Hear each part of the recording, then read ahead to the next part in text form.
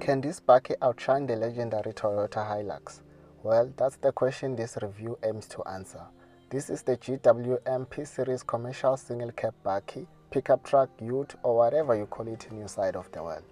If you ask any Venex-speaking South African what this car is called, they will confidently tell you it's a van. Nam ngisho njalo. I don't care who says what, you van this thing. So back to business. This Bakkie comes with quite a number of impressive features as standard, and we'll look into each one of them later in the video. Welcome to another video.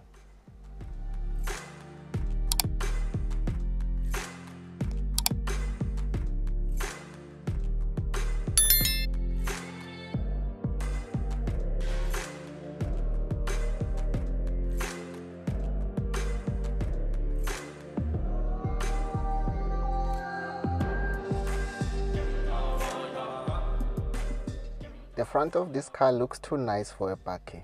From this angle you wouldn't really tell it's a Bakkie. It looks like a crossover SUV, especially with the design of the grille and the black insert on the lower part of the bumper. We have some sharp headlamps with daytime running lights. Then there's a white trapezoid shaped mesh front grille. At the center of the grille we have a chrome logo, which to me looks like a raindrop that's upside down.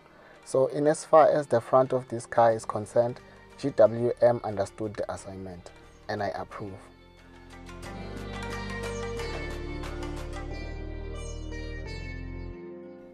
Moving on to the side profile, this car features some nice-ish 17-inch alloy wheels as opposed to the basic steel wheels you get with the Toyota Hilux.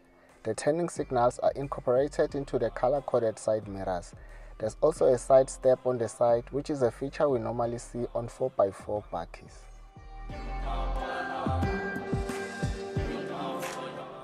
At the back, the GWM offers a decent sized rubberized loading area with guardrails on the side. It comes standard with 2 rear parking sensors, which is a spec you can't find on entry-level Hilux single cab Bakkies. Other standard specs featured on this car include electric windows, cruise control, air conditioning, Bluetooth radio, tow bar trailer hitch, and more. This car has a 2.0 turbocharged 4-cylinder diesel engine. I could be wrong, but in as far as I know, this car is only available in diesel. It has a power output of 120 kilowatts and 400 Newton meters of torque, all from a 6-speed manual transmission.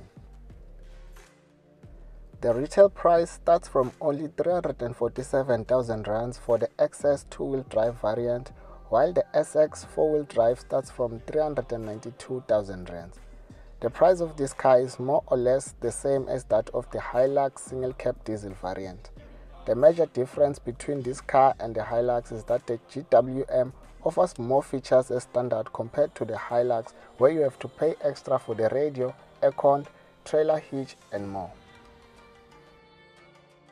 So when it comes to value for your money, the GWM is the best option in my opinion.